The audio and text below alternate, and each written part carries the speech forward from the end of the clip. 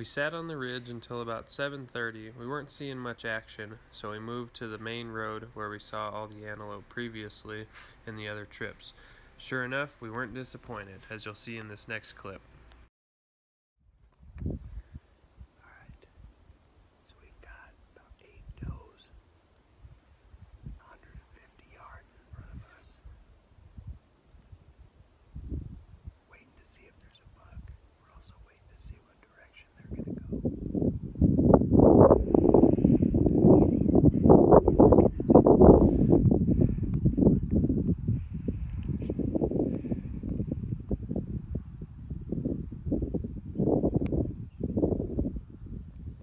So there was no buck. 5 does that ran across the road. 2 more up here.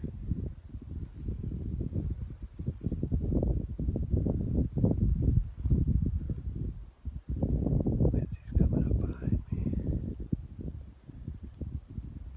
There she is. So the does are straight out there.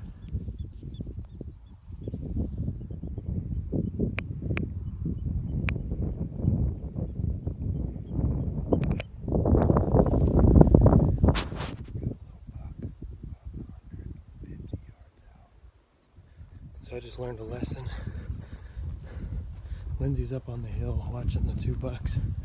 I'm going to get the decoy that I left in the freaking car. She's gonna signal me once I get to the car. If they're still there, then I'm gonna haul ass up there with the decoy. If they're gone, then she's just gonna come back to the car. Always keep your freaking decoy with you. Well, got back up there with the decoy a little too late. Oh well, huh? So we're gonna go eat some sandwiches, and we're gonna grab the spotting scope and look at these antelope that are way far away over here. So as we watch this huge group of antelope sitting on private land, including a large buck, we're pretty much done for the day. We didn't have any more antelope located, and we were out of ideas. These first 3 hunts have been quite the learning experience, and I feel like leading up to this very last hunt in the middle of September between deer and elk hunts, we might be able to get something accomplished. Here in Colorado, you can start shooting either sex September 1st. So even if we shoot a doe, I'd feel very accomplished in knowing that I shot one of these difficult animals with a bow. I hope you learned something from watching these videos, and stay tuned for part 4, where we'll be back for either sex to be open, and hopefully the rut will be picking up and the bucks will be more responsive to our decoy.